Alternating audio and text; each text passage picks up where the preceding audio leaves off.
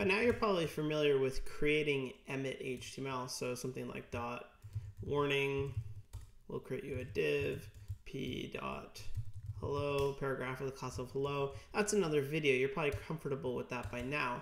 However, how do you use those when you actually already have the content? Now Sublime Text has a built-in kind of wrap with tag where it gives you some really basic stuff. You're able to kind of just select your text and wrap it in a tag. However, if you need to give it a class or an attribute or anything like that, you're kind of out of luck.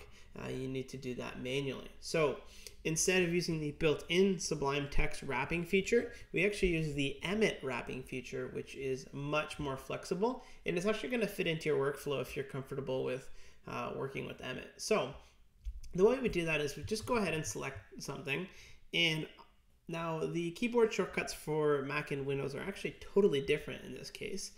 So on Windows it's going to be Control-Shift-G, and on the Mac it's going to be Control-W. So go ahead and hit Control-W. Make sure you don't hit Command-W, which will actually close the window. So Control-W. And I want to draw your attention down to the bottom right here where it says Enter Wrap Abbreviation. So by default that will probably be empty. And now we can go ahead and type any Emmet abbreviation that we're familiar with before. So the obvious one being just P will give us a P tag. You can see it's been wrapped in a paragraph tag. I could do p.hello and it will give it a class. I could give it an attribute of data-name equals Wes, and all of that will be in. When you're done, just go ahead and hit enter, and it'll pop your cursor right back inside of there. So I'll just show you again, warning, warning. Maybe that will be a span with a class of warning. Hit Control-W, span.warning, type it down here. Right here, it's auto-completed a span with a class of warning.